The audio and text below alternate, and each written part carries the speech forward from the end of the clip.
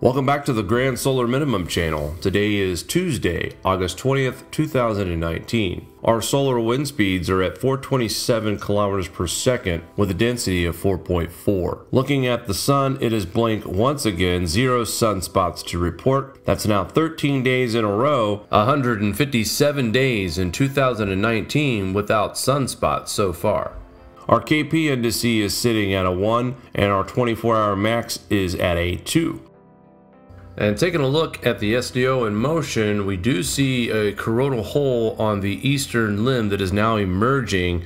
And something interesting off of SPACEWEATHER.com, volcanic gases reaches the stratosphere again. For the second time this year, a volcano has ejected sulfurous gases into the stratosphere. NASA's satellites find the emissions from the Iwan volcano in New Guinea reached the stratosphere on August 3rd, following a similar eruption from the Ryukyu volcano in the Kuril Islands on June 22nd. This latest ejection of SO2 could produce volcanic sunsets in the tropics and the southern hemisphere for months to come. And now let's take a look at our national forecast today. It is busy. If you live in Iowa, Illinois, Indiana, that is where the bullseye is right now. In fact, we have a pretty decent batch of showers and storms moving through those locations right now. Elevated chances of severe weather in Ohio, Kentucky, West Virginia, and of course parts of Wisconsin and Minnesota. Kansas, Nebraska still on the lookout for some severe weather, but most of the United States today is looking at a chance for thunderstorms. Here are your daytime high temperatures for Tuesday, August 20th, 2019. Kansas City coming in at 95 today. St. Louis, Missouri, 75 degrees. Columbus, Ohio, your high will be 86. Boise, Idaho coming in at 88. Portland, 75 degrees.